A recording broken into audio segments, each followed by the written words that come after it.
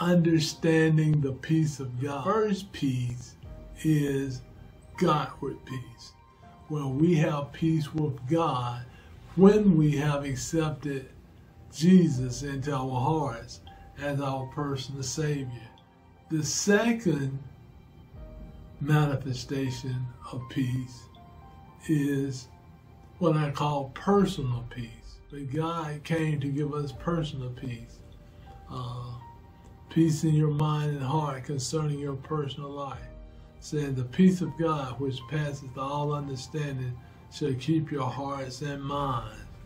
That's the peace of God that passes all understanding. That's personal peace. The third manifestation of peace is what I call directional peace. This is the peace that we have when it comes to God's leading us. Hear God's voice, we know God's voice, and we follow God's voice. What a good confession to make concerning God leading us in different directions. But this is what I call directional peace. When God gives us peace in our heart concerning the direction that He's leading us into. And as I stated, we hear God's voice, we know God's voice, and we follow God's voice.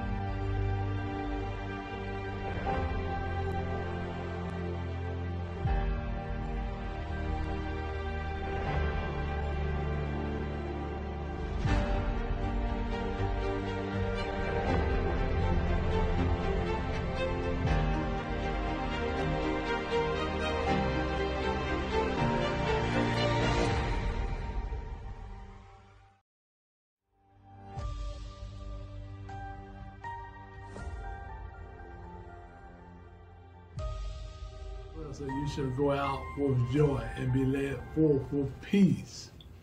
Walking in the Spirit, one of the fruit of the Spirit is peace. God gives us peace when it comes to direction.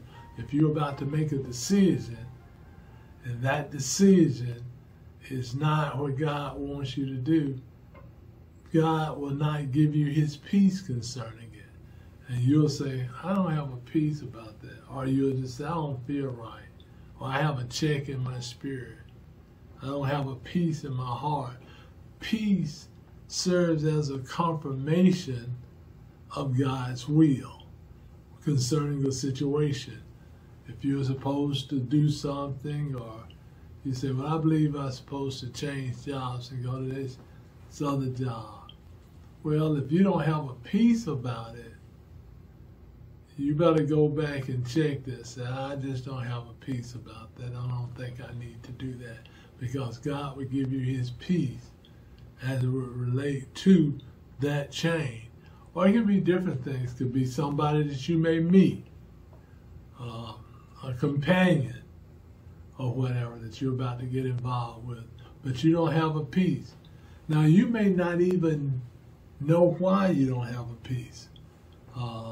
Everything could seem to be right. I remember a pastor saying one time he had a couple of people that he met, and they had some kind of business that they had started, and they asked him to invest in it. And so everything seemed to be perfect as to why he should invest in the business. Everything looked good on the table, and he was about to invest several $1,000s into this business, but he did not have a peace.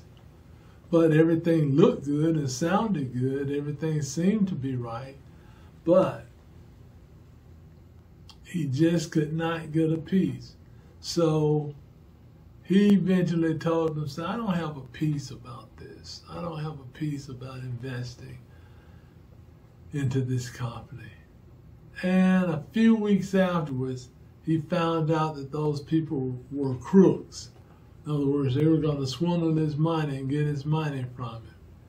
So it goes to show you that we have to have a peace about things.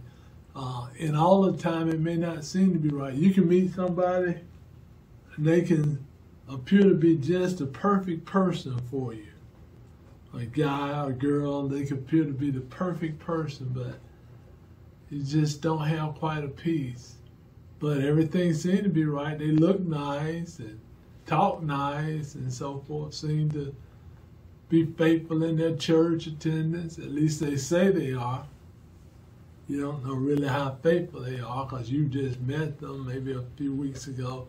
But, you know, these are the kinds of things that we encounter on our Christian journey.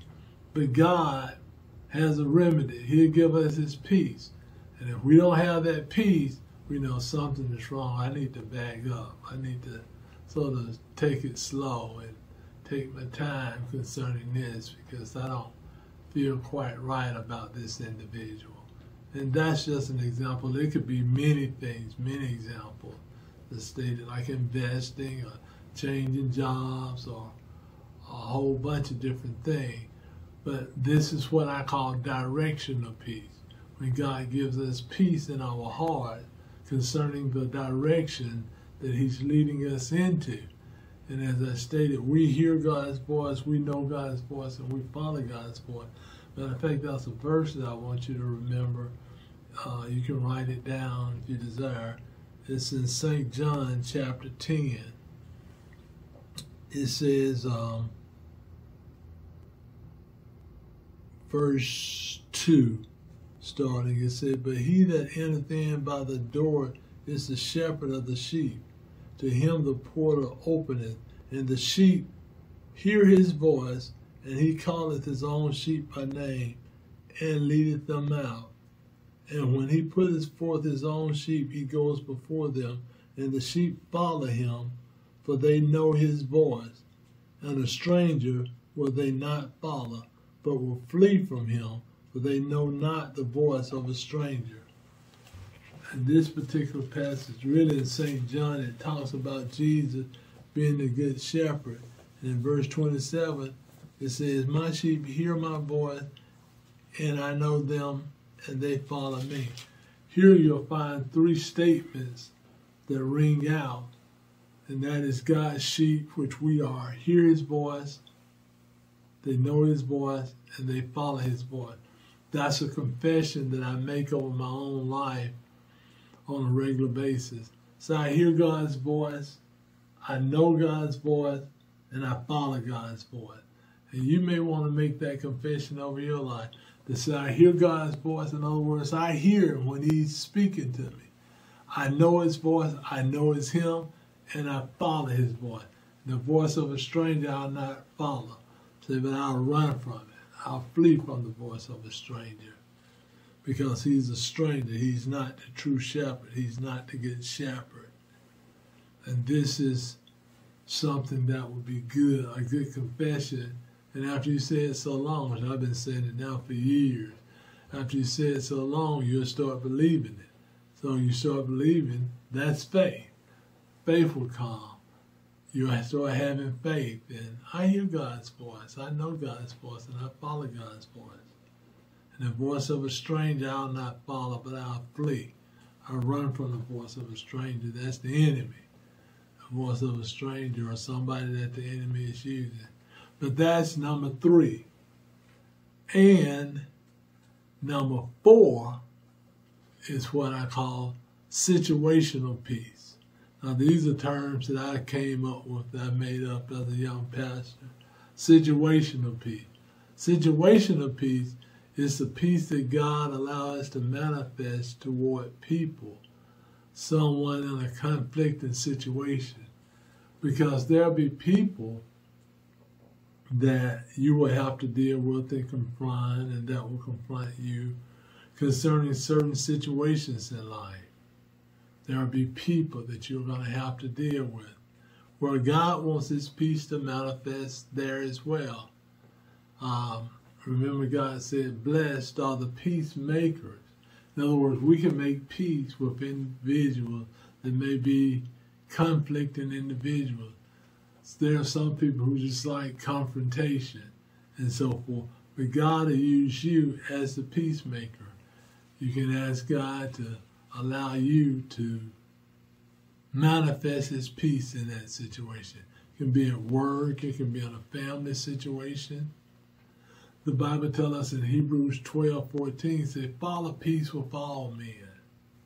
They follow peace with all men. And in Romans 14, verse 19, it says, follow after the things which make for peace. They follow after the things which make for peace. God didn't want us arguing. A lot of times we may find ourselves in arguments and so forth, but that's not the will of God. God wants peace in our relationships, among friends, co-workers, family members. God wants us to manifest his peace. So for those that walk in the peace of God, they're called the children of God. So we want to bless other peacemakers. They should be called the children of God. The people will see God in us, the character and the virtues of God as we walk in the peace of God and so forth. So God wants his peace to manifest through us when it deals with people. Now the other three prior to that was more or less personal situation, like directional peace. That's something that we walk in concerning directions, and personal peace, a peace that we have in our hearts when it comes to situations in life. Then godly peace, that's the peace that we must have. When I say we must have it, in other words, concerning our salvation, we have to have peace with God. In other words, we're not living a sinful life and have rejected Jesus and so forth. Because how can we stand before God and expect eternal salvation if we're going to reject his sacrifice, his gift that he's given? So these are the manifestations of the peace of God. And I stated understanding the peace of God, understanding how they manifest in different situations of our lives, how they manifest concerning different life situations. Well, I trust that you were blessed from this, and we look forward to the next time. God bless you. We love you, and we'll see you on next time. But before I go, there may be someone that's watching who may not have accepted Jesus Christ as their personal Savior. Oh, that means that you don't have God with peace. You can't have it. If you think you have it, you've only deceived yourself, because you can't have godly peace without Jesus. How can you? You can't have it. But if you say, but I want it, and I want it now, praise God, well, you can receive it right now by receiving him. That him is Jesus Christ as your personal Savior. So I want to give you the opportunity to accept Jesus Christ into your heart as your personal Savior. It's as simple as asking him to come into your heart. I'm going to lead you in a prayer of salvation, and just repeat after me with all sincerity. Just repeat in your heart after me. Let's pray. Dear God, I come before your throne asking you to forgive me of all of my sins. I ask you to come into my heart. I accept you into my heart, Jesus, as my personal Savior. I believe that you died for my sins, shed your blood, and rose again from the dead. And I accept you, Jesus, as my personal Lord and Savior. According to your holy word, I am now saved. Thank you for saving me, O Lord. In Jesus' name, I am now heaven bound. I'm now a new creature in Christ. Thank you, Lord, for saving me. In Jesus' name, amen. Well, praise God. Hey, if you prayed that prayer in sincerity, then you are saved. You are saved, and I thank God so much for you. You can even call me here at the church and let me know that you gave your life to Christ. Now, someone else may answer the phone, but just tell them I prayed the prayer of salvation with Pastor Broderick, and I'm now saved. And say I gave my life to the Lord, and I'm now a new creature. Say I have that God with peace with God, and that's what you have. You have peace with God now because you've accepted his son Jesus, his sacrifice that he gave as your personal Savior. So we love you and we thank God so much for you. So until next time, stay blessed and stay in the peace of God. God bless you.